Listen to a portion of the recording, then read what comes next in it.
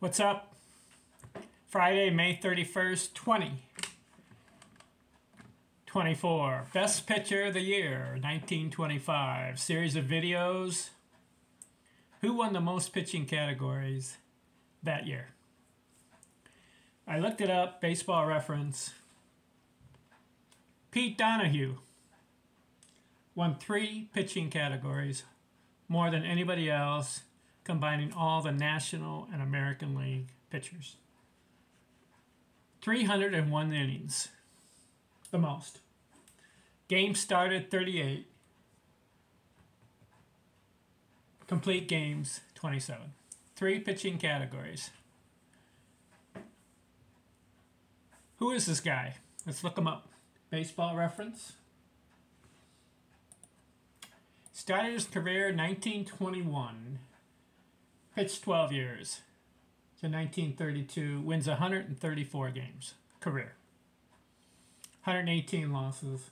3.87 ERA. 2,000 innings and about 500 strikeouts for his career. Not good enough for the Baseball Hall of Fame, but the year 1925, he stood out. His record, 21-14.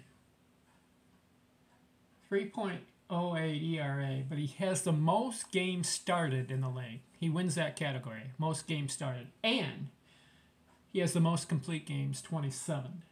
301 innings, that's the most. So you got to give it to him, 1925. You know, he had 78 strikeouts and 301 innings. It's not very many strikeouts, right? So he must be throwing the ball over the plate. And his infield, his defense, is really helping him out. The outfield, too. He had 49 walks. Very low. So he's a strike thrower. He throws it over the plate and wins 21 games. 600 winning percentage that year. Pete Donahue. Not much more you can say about the guy. He had 3 20-win seasons. 1925. You got some of the old-timers finishing their career. Walter Johnson's getting toward the end. He had some other guys he competed with. Stan Koviskli.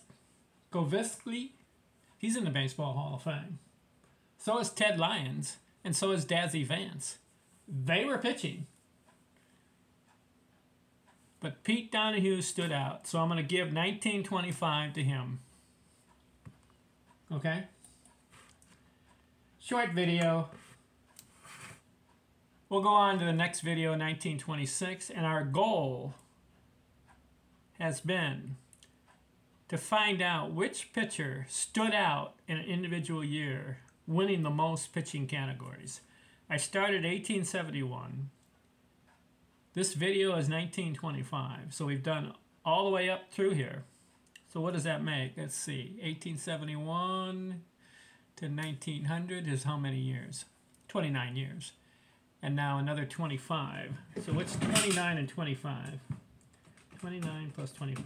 We've done 54 videos. And our goal is to get all the way to 2023 and see. There's going to be a lot of Hall of Fame pitchers, and there's going to be a lot of no-names that we've never even heard of winning individual years. This is one example. Pete Donahue, 1925. Next video, 1926. Talk to you later. I'm out.